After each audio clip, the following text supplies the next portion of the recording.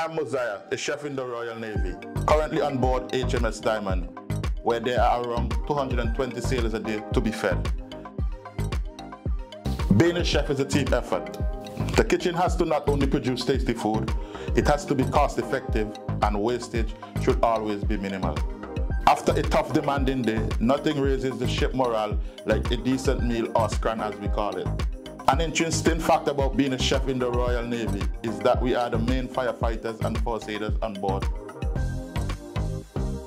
It's a job like no other, with opportunities you won't get to experience anywhere else.